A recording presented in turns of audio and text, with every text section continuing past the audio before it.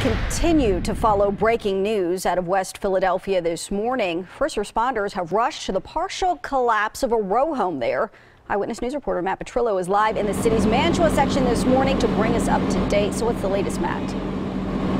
Well, this happened around 6:15 this morning here in the 3900 block of Aspen Street. If you take a look, you can see the mess that left behind. So much has just spilled outside of this home. There's a window there on the ground, as well as it looks like furniture. This also caused a downed power line here. If you take a closer look inside, you can see kind of the metal framing, it looks like, of the house kind of just juts out in the center. Nearby homes, we're told, are also being evacuated just out of fear that this partial collapse could extend a little bit. Now, we talked to a neighbor a little bit ago. She tells us there's a woman who lives inside the home. She was fortunately not there at the time. Take a listen.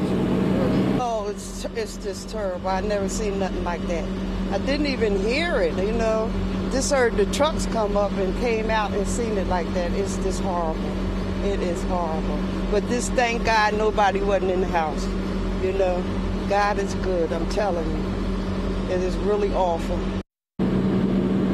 Yeah, and it's really kind of a miracle here. That's because the woman who lives here, we're told she works an overnight shift.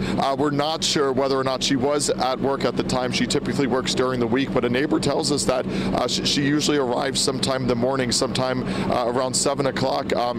She hasn't shown up yet, and right now you're taking a live look at some photos on the third floor. That wall of what might have been a bedroom is still intact somehow after this partial collapse.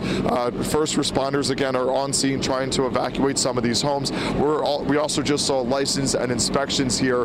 They're not telling us anything yet. They're still trying to figure out exactly what happened here just after 6:15 this morning. Reporting live in West Philadelphia, Matt Petrillo, CBS 3 Eyewitness News.